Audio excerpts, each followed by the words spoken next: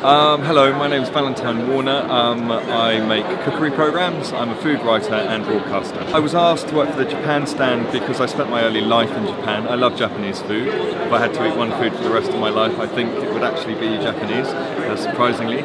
I was showcasing, what an awful word, but the umeboshi plum, which is a little salted plum, which I've done with raw mackerel. The idea being that trying to choose things in common between Japan and England.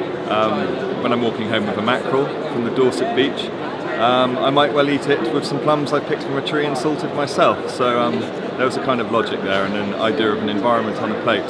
And Japanese food is very much about simplicity and nature, and that's what I'm increasingly trying to bring into my own cooking.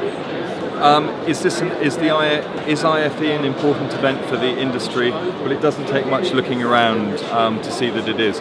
There's a tiny jams, pickles and pumpkin oil maker over there from Austria, quite a small company, and then there's kind of whopping great American companies selling peanuts and crisps, and there's everything here. It's all divided into countries. It's very handy, and I've found a lot of things while I've been here, whether it's been Japanese or Swedish,